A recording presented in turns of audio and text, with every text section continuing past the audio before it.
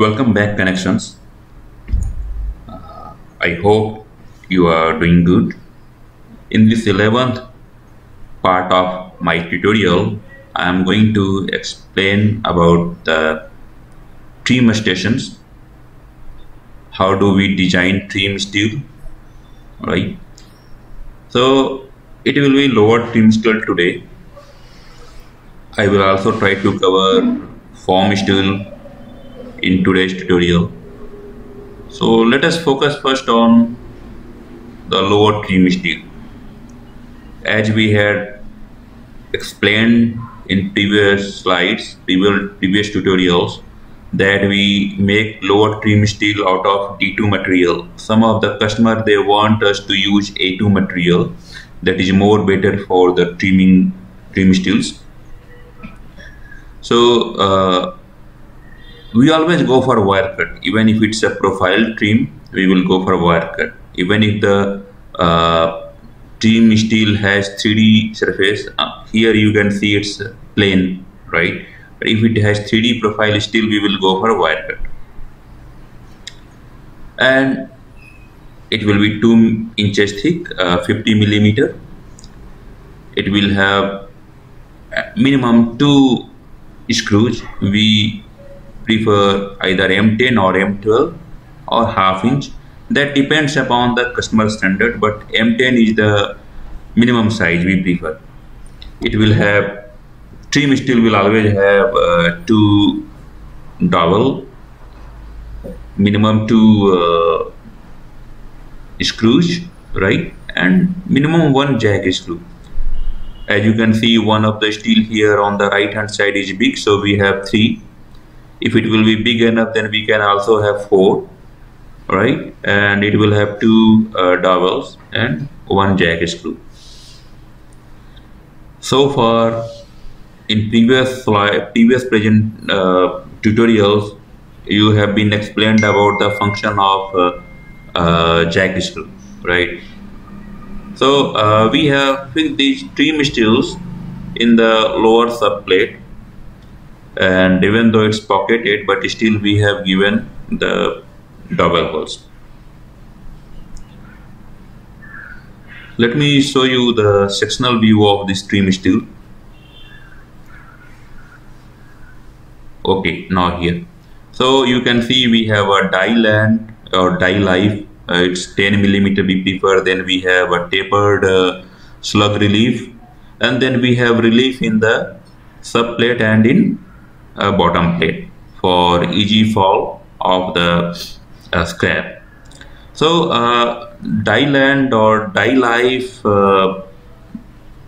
you must be knowing the purpose of it. Let me tell you why we use 10 millimeter, so that if the upper edge gets worn out, we will simply grind, put some shim below, and then we will lift it up, right?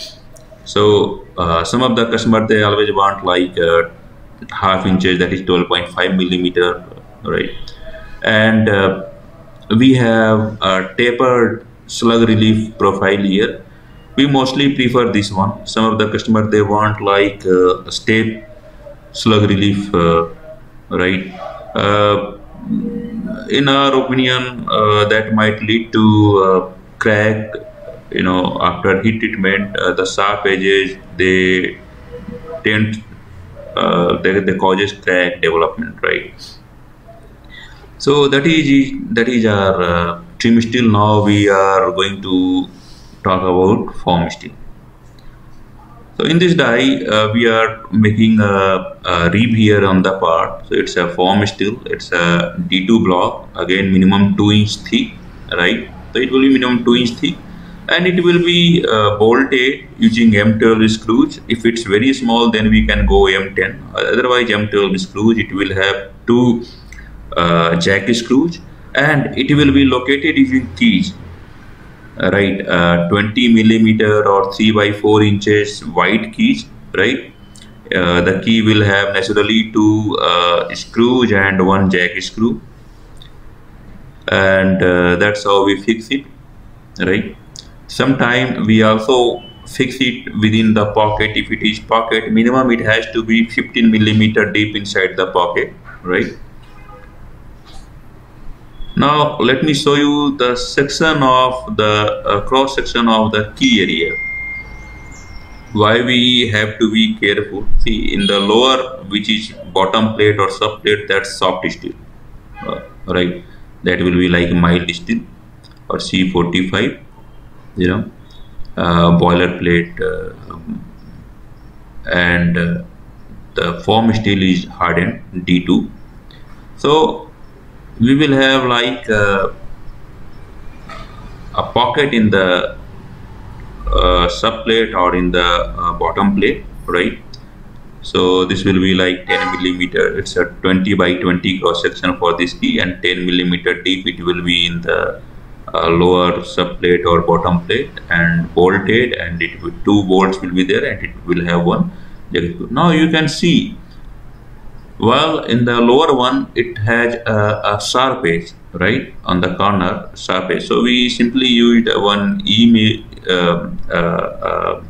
a mill to make it a keyway. In the upper one, which is hardened T2 form steel, we have a radii at the corner, right? Okay, so let me show you. It's a 20 millimeter wide here, the key. Okay, so and not only that, we also have given some relief, right, in the upper form steel. Right. Now why we make that radius over there? Let me show you in a sketch over here. If we machine it a sharp edge here and then we harden it, then what will happen? After hardening, it might that sharp edge might lead to crack, right? Let me make a sketch and show it to you. Okay, so yes, from if it is not round, that if it's a sharp, then it will lead some crack, so it's not recommended. So we always have to make sure that in hard we will have to use ball nose cutter to make radius at the corners, right? Okay, so that was my form steel.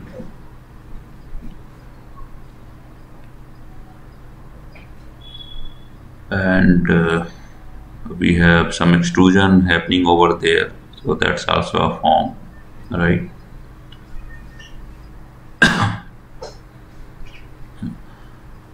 Now I'm going to show you the trim steel, which is having one side cut. So there you can see on your left hand side we have a trim steel, just has one side cut. So we have given one wear plate to counter the thrust. In the next station you can see we are having flange down, right? So we are having flange down, again it's one-sided flange, this side and that side. So we are getting thrust. To counter that, again we have given wear plate. So these wear plate are mounted on a holder, and when my flange steel comes, it will first come in contact with wear plate, and then it will start flanging down, right? So it won't flex, it will counter the thrust. Wear plate will counter the thrust.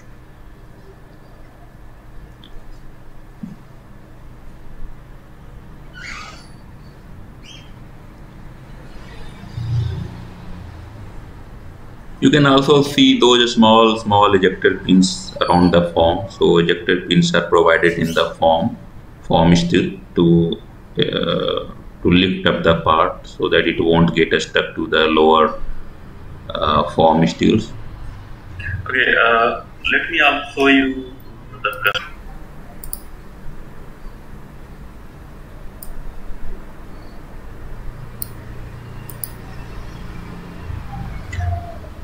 Okay, now let me show you the construction of the lifter plates. What is the lifter plate?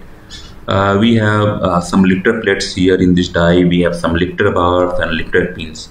So when the ram goes up, it lifts up the strip or coil, right? So that the coil will progress forward without getting interrupted or interfered with the form steel or any other lower die element, right?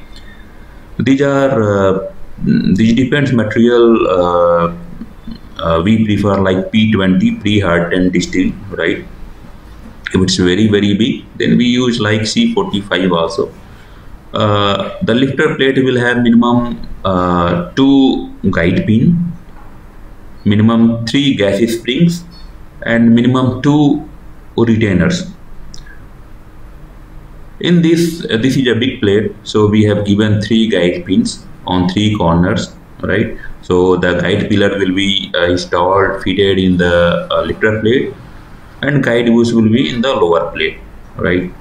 Also, as we have shown in the very beginning, we always we provide clamp for the lifter pin and the lifter bush. So the lifter pins are pressed, fitted in the lifter plate, and also we have used a lifter pin clamp, I mean the guide pin clamp, right? So that way we ensure it won't fall down. And we have provided 4 gas spring here. See, the gas spring are very small. They are just here to lift up the lifter plate. They don't do any more work. They don't withstand the pressure or load. Purpose is only to lift up the lifter plate or lifter bar. Now it's a big one, so we have to give minimum 3. Now we have given one more. Let's say during the operation, if any one single gas spring gas drains out, leaks out, right? So then we will have one more to balance it out. If we don't give it, then that will be a problem, right?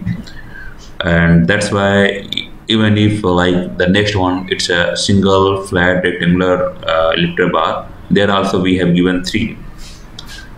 And we have 3 retainers. So these 3 retainers, these are as per this customer standard, these are spool retainers. I will show you in the, let me hide it. Okay, we have 1, 2, 3. You can see we have 1, 2, 3 retainers. So these 3 retainers, 3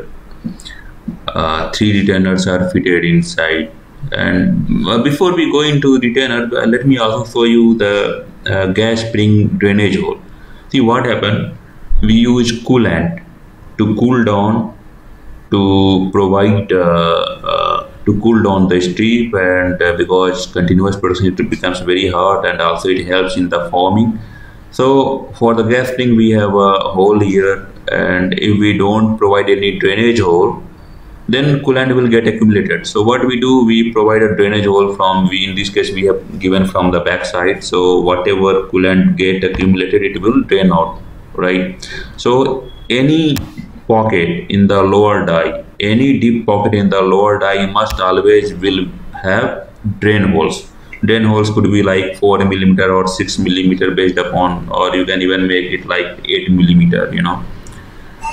So you have to provide that. If you don't provide drainage hole in the lower die pockets, coolant will get accumulated. Okay. Now let's go back to the retainer. Let me take a section here so that you can see that how does it work, right? Okay.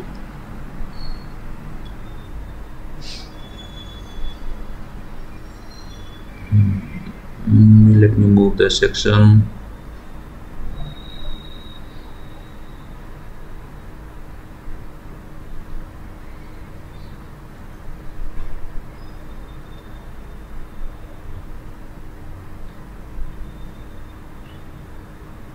Yes. So as per this is customer standard, we had to use spool bolt. So we use a spool bolt. It's not hard end. It's like C45 material. It's bolted. It has a it's bolted from the upper side, right? And it has like this gap will be like a stroke of the lifter plate plus 5 millimeter, right? So in this we have provided 3, and we have to provide minimum 2, right? In the length, like this is the small, lengthier, narrow lifter plate. So there we have 2, and this one is big, so we have 3, right? Okay, now the other thing, we have hill blocks. See, we have so many stations, and each station we have different thrusts. So to counter the thrust, apart from 4 guide pin, we provide hill blocks. So hill block will be in the upper die. In the lower, we will have like wear plates. So it will be all the 3 wear plates will be fixed on a holder, and that holder will be pocketed, bolted, keyed, and in some cases, as per customer standard, welded also to the lower plates. Apart from that, we have a stroke end sensor. So this is the stroke end sensor. When the strip progress, it will hit this stroke end sensor, and that will give a message to the press PLC that okay, stroke is completed, right? If it won't, then press will stop. Then we have minimum 4 stop blocks. This is a big die, so we have given like 6, 2 in the center as well. The stop block, we also say it as die setting block. It's for the die setter help. What happens, we have a groove there, and the groove depth is 50 thou, that is 1.27 millimeter. We keep a small lead wire on all 4 or 6 grooves, and then we bring down the ram. If it is 1.27 or 50 thou thick, it means that the die is set. If it is not, let's say it's instead of 1.27 millimeter, it's 1.5. So we know, oh, it has yet to come 0.23 millimeter more, right? Like that. So as soon as we have same reading 50 thou or 1.27 on all the stop block, it means my die is all set. The tonnage is achieved, the die is set, and then we start hitting the part. And that has to for that setting, you have to have part or strip or coil throughout the station, right? Because when you have the this coil on all the stations, then there will be a thrust upward also, right? So we always check this when we have part on all the station in the layman language when the die is filled, right? Okay, so that is all for today,